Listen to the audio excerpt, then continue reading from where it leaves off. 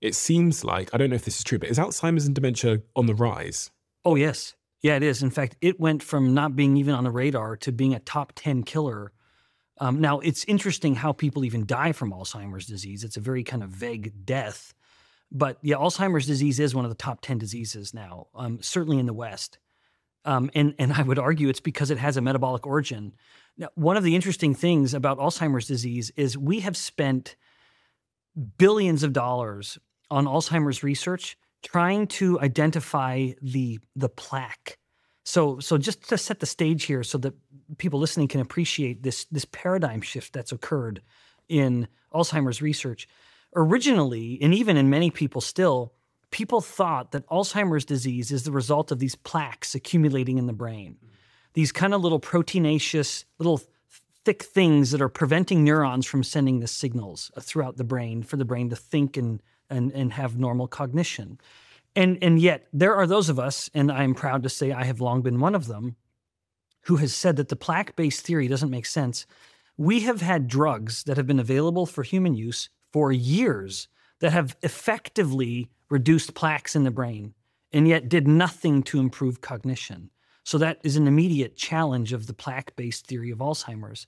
Even further, even beyond older than that evidence, when you would look post-mortem or look at tissue donor people who'd passed away, you would look at the brains of people who died with confirmed Alzheimer's disease at the time of death and look at the brain of someone who died without any evidence of any cognitive decline or any compromised thinking whatsoever. And you would be just as likely to find plaques in both brains. So whether the brain had Alzheimer's disease or not, you would still see plaques in the brain.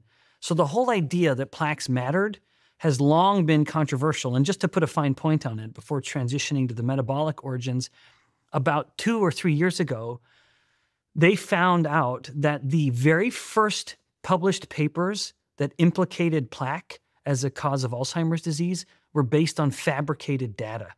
So the scientists who published those first reports that led to the entire theory that Alzheimer's disease is plaque-based were called out as fraudulent. And indeed, all of it was fabricated.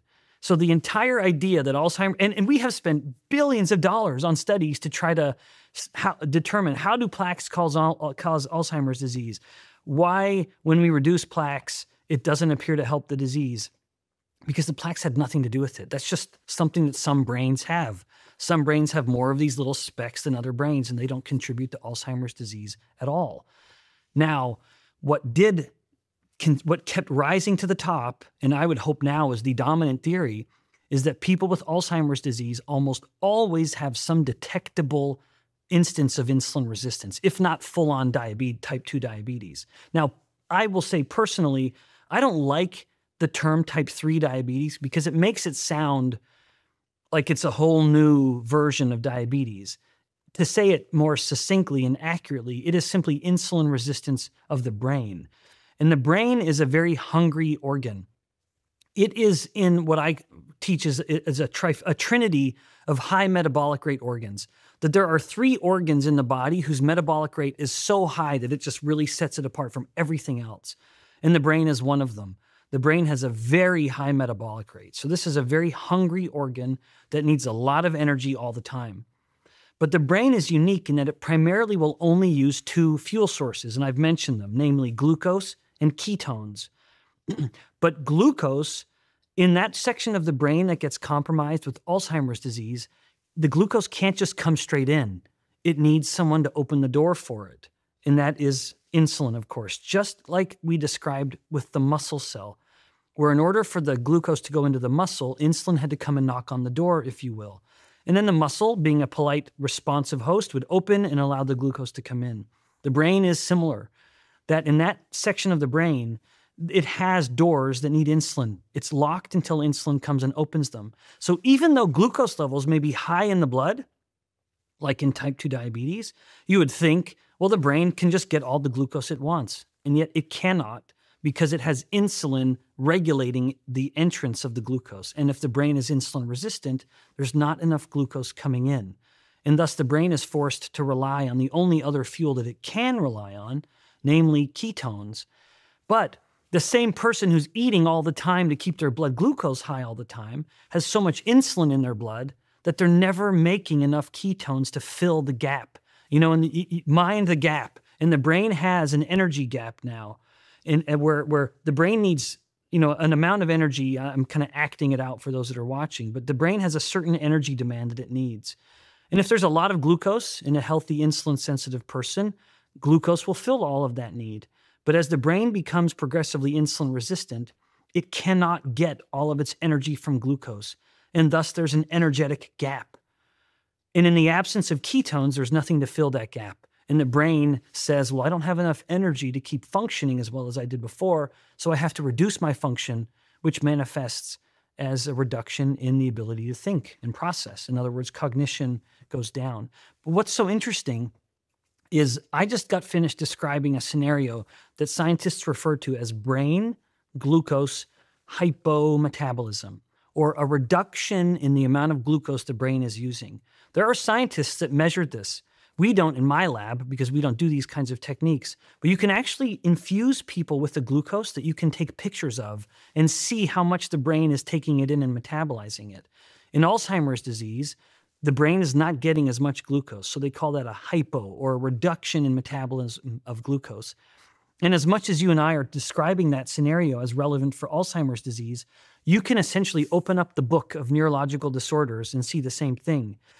Depression has a brain glucose hypometabolism to it. Migraines have a brain glucose hypometabolism. Epilepsy and Parkinson's disease. So all of these disorders of the brain, of the central nervous system, the one thing they all have in common is the brain isn't getting enough energy from glucose.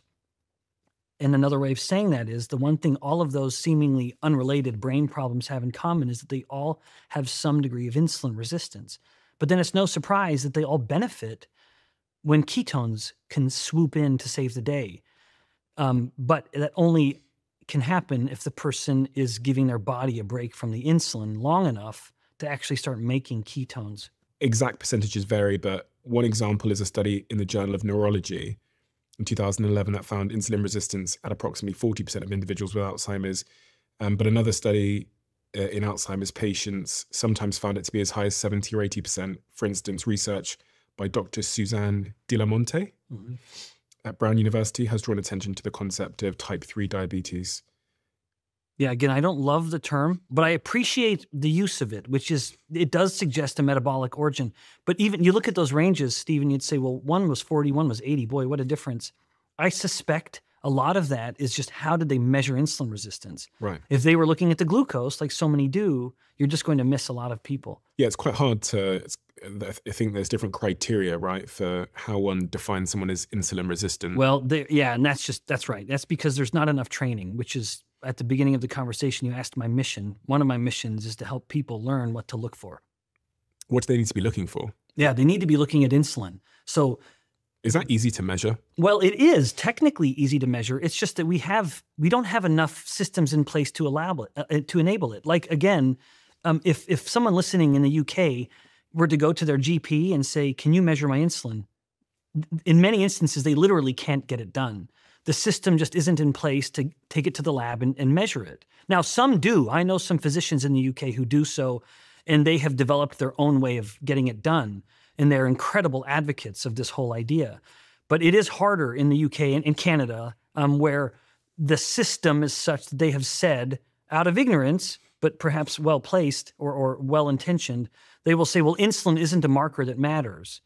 It is. And if you're measuring insulin resistance, just to put things back to where we had talked about it earlier, many people with insulin resistance have normal blood glucose levels. It's the insulin that's high. And so I would say if a person can get their insulin measured, get it measured. In US units, if it is anything above about 10 microunits per mil, that's a warning. In UK units, if it's anything above about 40 picomoles, that's a warning. Insulin is high, you could have insulin resistance.